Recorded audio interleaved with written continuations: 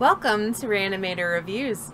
I'm Rayanne, and today I'm going to talk about Blood Paradise, which is an artsploitation film now available on DVD, Blu-ray, and VOD in North America.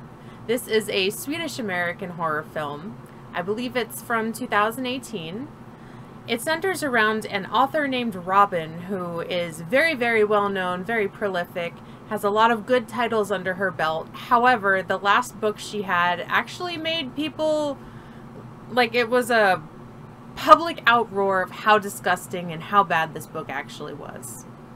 So her publicist very strongly suggests that she go to a farm in Sweden to kind of collect her thoughts, center herself, and actually come up with some good content. The publisher kind of, says, well, I have a child in private school. We both need money, so you really need to do this. So Robin does decide to go to the farm. Her boyfriend kind of mulls it over a little bit and decides that he does want to join her there as well. She's picked up by Hans, her driver, who is very, very scatterbrained. We find out he's a really, really big fan of hers, has her sign several copies of her book for him. And he drops her off at the farm. There is a lot of, creep factor to him. He also verbalizes that her last book was subpar and it was not Robin. To which she replied, well, I wrote it. And he goes, I understand, but it was not you. Farm is hella creepy. We get greeted by the son who unapologetically just flips off the car right to Robin's face. I kind of liked that part. And we meet the farmer whose name evades me, but very strange. We find out that his wife has recently passed away and she is buried in the garden. She can see where she's buried from her room out the window, which is great. There's a beautiful little cat sitting on her grave, which I appreciated.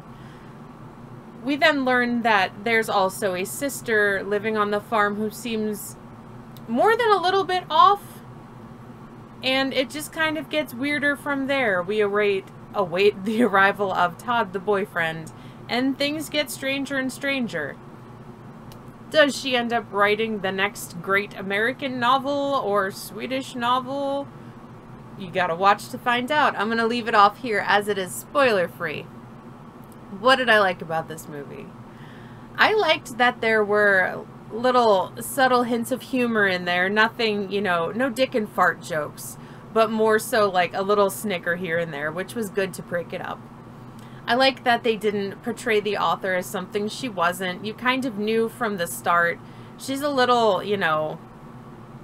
she's very, very rich, and she kind of sneers out a lot of things, but also it's a big jump from, living in a very nice large house to going to a farm where there's an outhouse, there's an outside shower, so you kind of do understand the culture shock.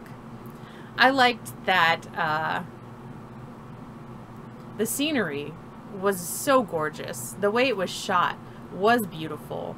I felt like the soundtrack was very fitting. I liked the themes in it.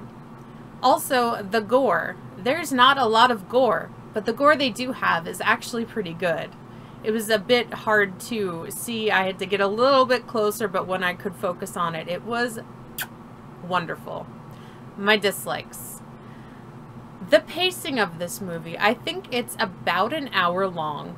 The pacing was a little off for me. It was a little bit slow. It did seem like it is a slow burn type of movie. I believe it was about 45 minutes in till we actually got a kill. With this being touted as a horror movie, mama needs that faster because I don't have a long attention span. However, it was worth it. I felt like, the gore did pay off. I felt like the story did have a large twist in it that I was not expecting. And I wasn't sure if it was going to go as like a reanimation type scenario or something else, or it was maybe another character pretending to be another character. You gotta watch it to know what I mean. Bonus, I don't know if this is a like or a dislike, but I think I've been braiding my hair backwards literally all of my life. Because the one character, the sister, is braiding, and I'm just watching her going, I went to school for hair. And I think I've been braiding backwards my entire life. So that gave me a lot to think about. But I would rate this movie, I'd say, like a 3 out of 5.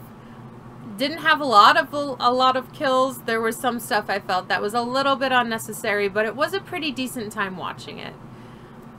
I do have another thing that bothered me. I don't know if it's so much a dislike, but there are great parts of this movie that are all in Swedish. No subtitles on the material I watched it on, so I kind of had to infer from what was going on in the scene what they were talking about, doing a complete disservice to the large portion of my heritage that is Swedish. I don't know any Swedish. I kind of just read things off of people's body language, and the fact that when Hans and his wife were in the presence of Robin, at one point his wife did speak English and called her a whore, which was funny. She had balls. I liked that.